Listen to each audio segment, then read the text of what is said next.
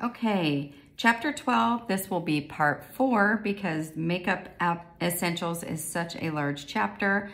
Again, I'm quickly going to be reading through this section so we can get to chapter 12, which is advanced topics and treatments that will probably have more questions pulled from that for state boards for studying purposes. So again, quickly going through chapter 12. So I'm going to go ahead and read the boxes on there. Focus on retailing. Lip colors create a good opportunity for retail sales. Suggest a few colors and finishes to your clients. Lip color is a simple way to change a look. It is an easy way for your client to complete their look and brighten their day. Did you know lip liner used as a base for lipstick and applied all over the lip helps color last much longer than lipstick alone? It also helps color look more natural as it fades without leaving an obvious line around the lips.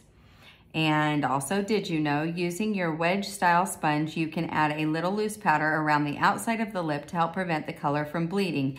Dust the excess powder away with the other side of the sponge. Okay. So 589, makeup application tips and guidelines. The following guidelines should be considered when applying makeup. Your fingernails should be short with smooth edges. Be especially cautious when working around the client's eyes. Although single-use tools may not be the most artist's first choice, they are a clean, safe, inexpensive way to get a job done. Disposable brushes and applicators should be used to prevent the spread of infection and offer a clean application every time. Blending and evenness are the most important factors in a good makeup application.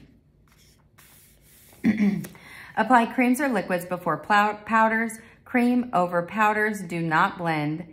Use a light touch. Avoid tugging on the skin or rubbing too hard, and avoid holding the client's head.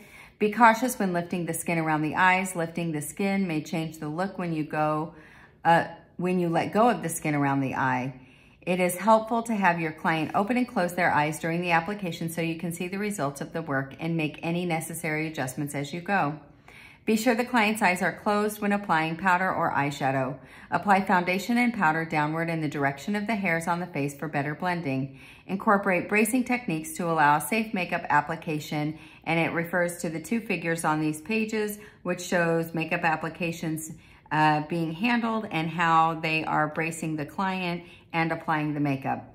When applying makeup to your client's eyes and lips, be sure to brace the back of your hand or fingers gently around the client's face to steady your hand during application.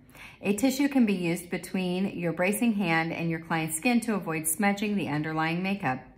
When performing a lip application, you may prefer 2 hands to brace. Excuse me. Take your non-dominant hand and place it on the edge of the chin. This offers soft support for your dominant working hand. You can also brace the corner of the mouth and apply from corner to center.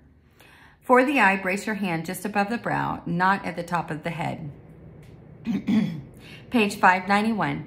Use highlighting and contouring techniques for balance and proportion. Highlighting and contouring use light and dark shades of makeup to draw attention to or away from a particular facial feature. A basic rule to keep in mind for highlighting and contouring is that highlighting a feature emphasizes and contouring minimizes. A highlight is created when the cosmetic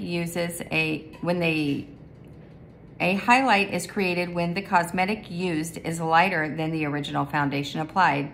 Conversely, a contour or shading is formed when the product used is darker than the skin or foundation color. The use of shading, using dark colors or shades, minimize prominent features, making them appear less noticeable. Using highlighting and contouring, you can satisfy your client's desire for a more balanced appearance by enhancing or de-emphasizing facial features or shapes. Understand facial shapes to make it easier to balance features your client wish to emphasize or de-emphasize. Products used for highlighting and contouring are foundations and powders. Experiment using lighter and darker shades to achieve the desired effect. Jawline and neck area. When using highlighting and contouring on the jawline and neck, the goal is to be able to blend the product so it is consistent from face to neck.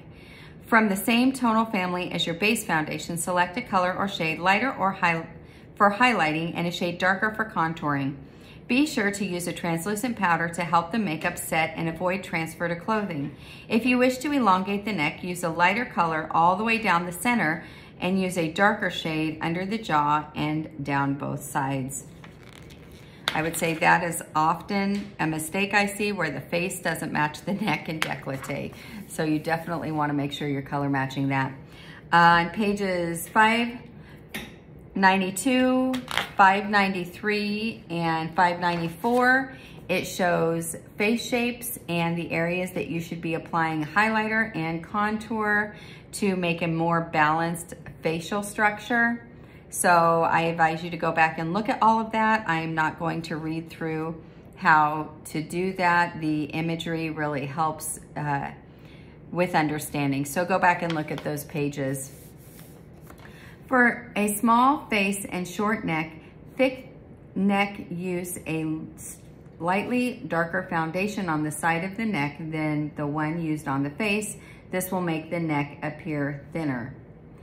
Okay, and then on page 594, it goes into eye shapes, and it says, the eyes are very important when it comes to balancing facial features. Proper application of eye colors and shadows can create the illusion of the eyes being larger or smaller and will enhance the overall look. I can't imagine anyone wanting their eyes to look smaller, but on page 595 and 596, and then it goes on to 597, I guess, with eyebrows. But 595 and 596, go back and look at the eye shapes, the reshaping techniques, and things that you might want to do with makeup to enhance the eyes and make them look as good as possible. Again, I am not going to read through all the reshaping techniques on all of those, but go back and look at that. It gives lots of good tips. But I'm gonna move on to page 597 and read about eyebrows. Reshaping and defining eyebrows can be an art unto itself. Well-groomed eyebrows are part of the complete makeup application. The eyebrows, the frame for the eye. Over-tweezed eyebrows may not grow back and can make the client appear older. Use caution when removing brow hairs by either tweezing or waxing. Subtle changes in the shape of the brows can make a big difference in the client's overall look. Adjustments to eyebrow shape can also be used to enhance other facial features. Absolutely true. Once that hair is gone, it may or may not grow back. That's why people that over-tweezed in the 90s are really struggling to get the full brow look now. So be very mindful when you're dealing with eyebrows, the shape that you're trying to achieve. And it goes into page 597 and 598 is all about eyebrow structure and what you're trying to create and how to do that. On 598, it says, when a client wants to correct their eyebrow shape, begin by removing all unnecessary hairs and then demonstrate how to use the eyebrow pencil or shadow to fill in until the natural hairs have grown again.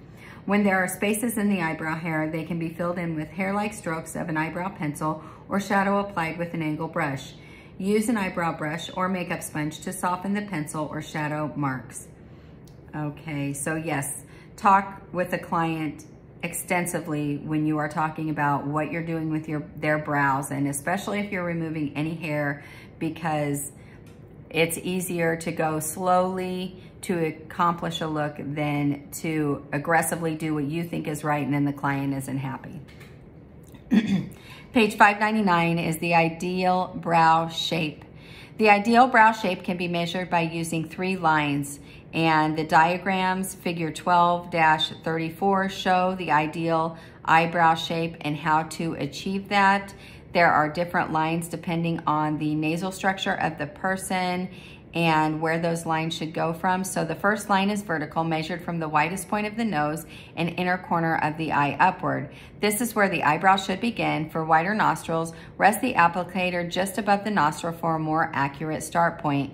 The second line is from the outer corner of the nose to the outer corner of the eye. This is where the eyebrow should end. The third line is vertical from the outer circle of the iris, the colored part of the eye, upward to the highest point of the brow arch. The client should be looking straight ahead as you determine this line. The third line is where the highest part of the brow arch should ideally be. And figure 12-34 shows that. And if you'll remember, This is the same diagram that was used when we were talking waxing and your waxing points.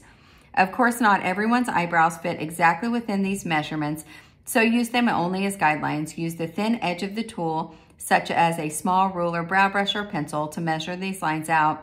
If desired, use a brow pencil to draw little dots and mark the 3 points. This also helps mark the area for hair removal. Lips. Lips are usually proportioned so that the curves or peaks of the upper fall directly under the line's center of each nostril. In some cases, one side of the lip may differ from the other. Various lip colors and techniques can be used to create the illusion of better proportions. As illustrated in Table 12:11, it is best to follow the natural lip line as closely as possible. 12:11 is going to be on the next page. And check in. What is contouring or shading used for? 15. Where on the face could you apply a highlighter? 16. How do you measure the ideal eyebrow shape? Okay, on page 600, we have lip shapes, how to correct them. We've got the lip shape, the reshaping techniques, lots of great pictures. So look back at Table 12:11 to get a better understanding of how to tackle lips with makeup application. And I'm going to pick back up on reading page 601. Create makeup looks for special occasions. When working with a client for a special occasion, try to get as much information as possible about the event. Identifying it as an evening or outdoor event may help you create the look that will look great and last longer. If you are working with a client for an evening event, one with lower lighting that is more formal, suggest a stronger makeup look, perhaps with false eyelashes. If the event is a daytime or outdoor event, make sure you are working with similar lighting conditions to ensure the client will look great. Events are an opportunity for clients to purchase any makeup they may want to have on hand, like a lipstick color you used, powder, or bronzer. Check with the client and see if they will need a hairstylist or other services. If you are in a salon, this is a perfect opportunity to provide all your clients' needs for the occasion. If providing this service in a spa or other aesthetic treatment location, consider recommending a quality salon in your area. Helping your client with all their needs is something that they will appreciate and helps to build a network of coworkers that will refer services to you. Cross-promoting is beneficial for everyone. Page 602.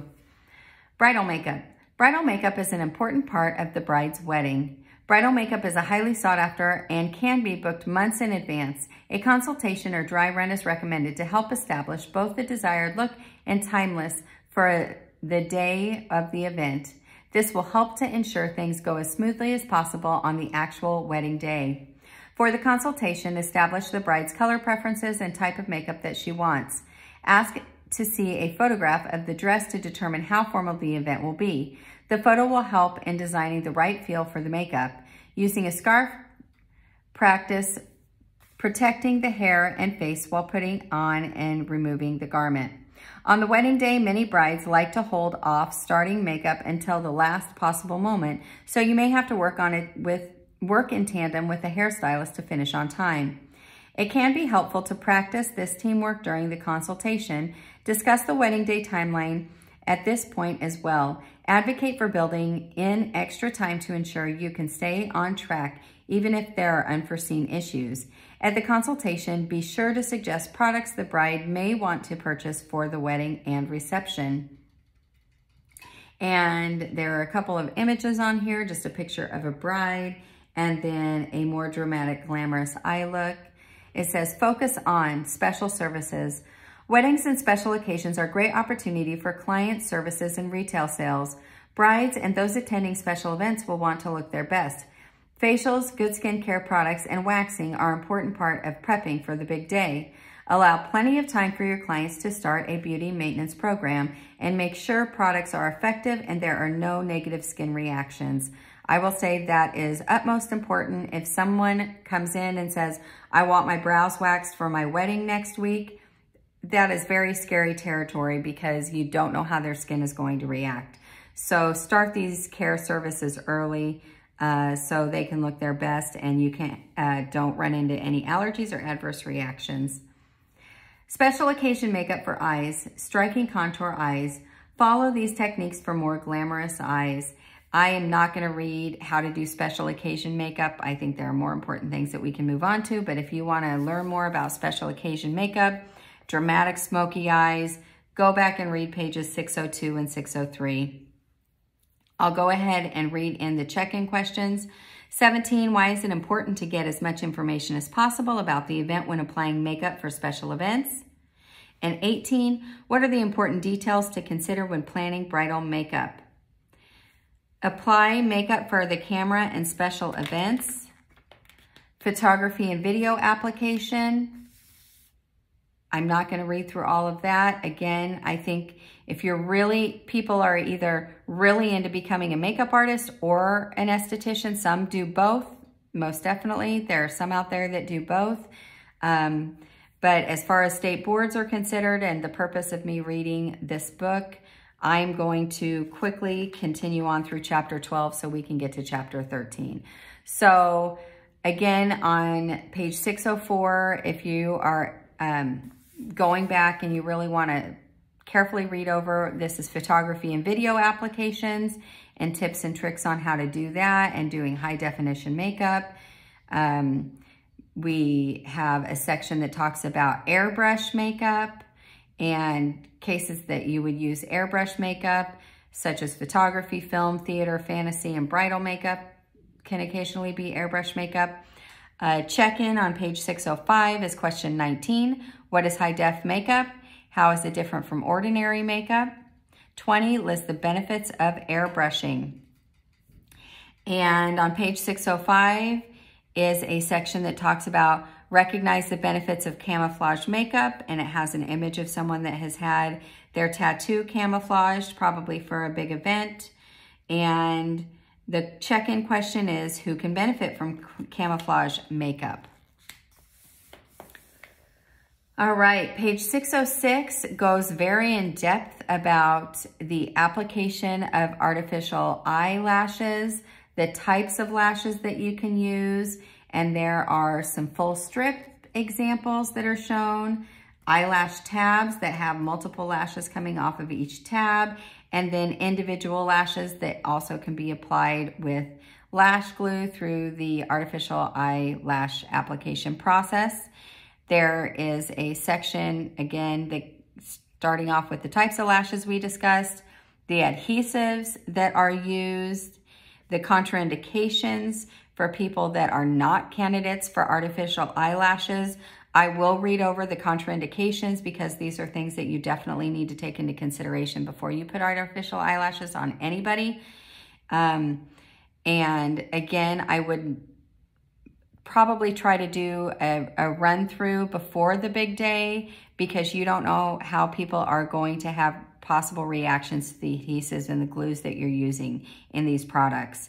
Contraindications would include if someone is pregnant, has eye irritations, an eye infection, eye allergies, chronic inflammation of the eyelid, glaucoma, excessive tears, if they're undergoing chemotherapy or recently have undergone chemotherapy, if they have thyroid problems affecting lash growth or hair loss, if they have asthma, they may be sensitive to the smell of the adhesives.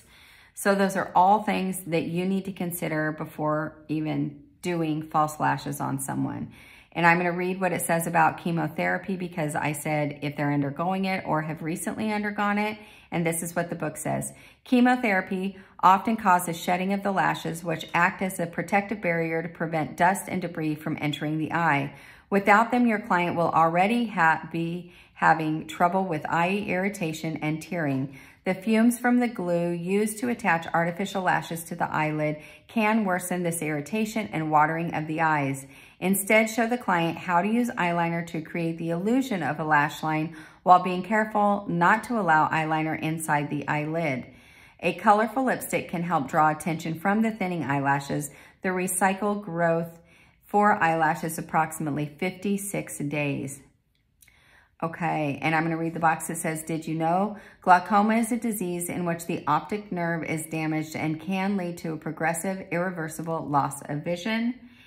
And I will read the next section is removing artificial eyelashes. You need to know how to carefully remove those artificial eyelashes. And check-in 22, name and describe the 2 types of artificial eyelashes. I am going to read the caution section before moving on. Caution, not all tints are safe or legal to use, so be sure to check with local laws and regulations to determine which are allowed in your area. Use of illegal tints could result in fines and loss of your license. Do not use tints with aniline derivatives, which are coal tar based. These are not FDA approved and can cause blindness. Yikes. Some tints on the market may be sold by retailers, but are actually illegal in the United States. So just because you can buy it online doesn't mean you can legally use it in your state on a client. Keep that in mind for all products. Vegetable dyes may be allowed in some regions, but do not work as well as or last as long. Some regions prohibit the use of any type of coloring product to tint the eyelash or eyebrows. Permanent hair color should never be used on brows. Okay, so moving on page 608, it says describe tinting lashes and brows on a makeup client. Okay, so we already talked about how to do false lashes and artificial lashes on clients. We briefly went over that. Another option is lash tinting and lash extensions and lash perming, or what we call lash lifting. Those are all very popular services right now. If that is something that you are really interested in, I recommend you go back and read through that section. I don't recall any of that being on state boards. So I am not going to go through and read all of that. But again, pages 608 and 609 describe tinting lashes and brows on a makeup client. It discusses lash extensions and lash perming, or what we call lash lifting. Check-in 23, what ingredients found in lash tint products should not be used? I just read that. And 24, how long do lash extensions last, and how best can they be applied so they will last as long as possible? All right, continuing on page 609, we have explained the benefits of permanent makeup application. Permanent makeup application has obviously become much more popular in, I'd say, the last 10 years or so.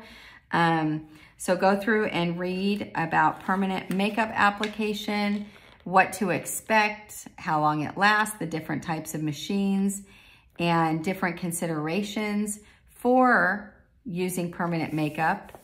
And the check-in is define permanent cosmetic makeup. So what does that mean? And page 611, describe the benefits of a career in makeup. So obviously I'm breezing through this chapter, but makeup is still a very, very popular industry. And there are lots of options, from special events to, teaching people how to use makeup and permanent makeup. Some of the different things that you can do, as described in this section, would be commercial photographers often work with freelance makeup artists. So you could be a freelance makeup artist. You can do makeup for television, theater, movies, or fashion shows, which is a very competitive field to get into. Another option would be mortuary science, which is something that you might not consider, but obviously is pretty important and an option for makeup artists. So it talks more on 612 about freelance makeup artistry and different types of work that you can do, and it gives some examples of before and afters on men and what the setup might look like of where you might be working. You could be a marketing freelance makeup service. You can do makeup marketing tips. So makeup marketing tips would be promote makeup services to facial clients, offer free consultations, visit and hand out your business cards and brochures to photographers, bridal shops, TV studios, and ad agencies. Those are all places where people might need professional makeup application. Establish a relationship with physicians' offices, such as dermatology or cosmetic surgery. Create a quality portfolio to share with potential clients. Attend bridal fairs and place ads in bridal publications. Those are very popular events that you can get into. Market yourself at event locations and venues where large functions are held.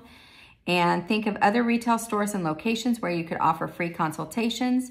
Take advantage of all social network, media, and internet marketing avenues. So creating your on-location makeup kit, it goes through how to set that up and what it should look like, all the tools that you might need.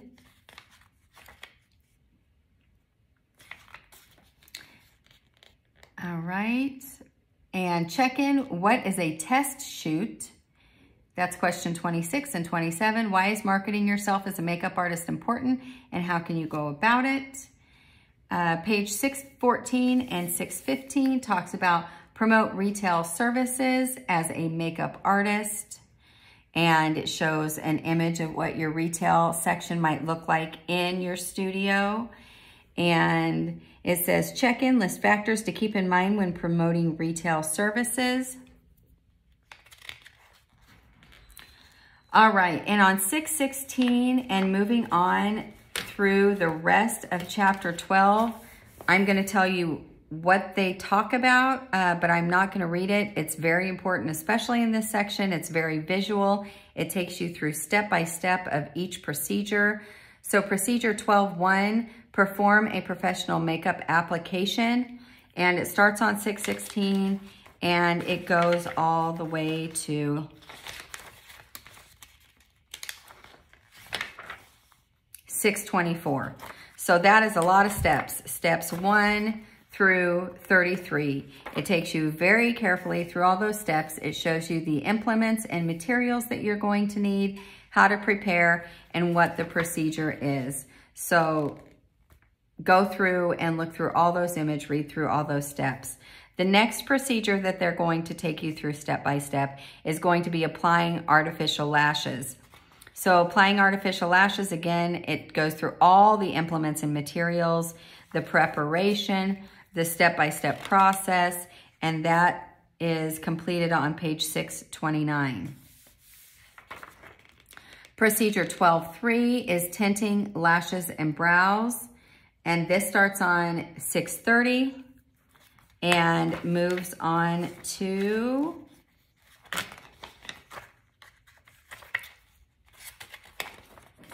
I went too far. Page 635. So with tinting lashes and brows, I would say that is something that most need additional training on because from what I've seen on different groups that I'm in for estheticians, this is an area that sometimes isn't covered very thoroughly. And when you're dealing with anything around the eye, you need to use all precautions, do everything step by step, follow all the instructions on the products that you're using to a T, because if you go outside of what those guidelines are and what those instructions are, then you are not legally covered because you have not followed the instructions by the manufacturer. So you have to do that. So go through and follow along with the step-by-step procedures on how to do that safely for your client. And that is it for chapter 12. I know I really breezed through this last section, so go back and read through it carefully. And I know a lot of you are really eager to jump into chapter 13, so I'm ready to get there too. Advanced topic and treatments is next. Tell all your classmates to follow. Once I get 1,000 followers, I will do study guides to go along with each chapter, which will help you with state boards. Thanks.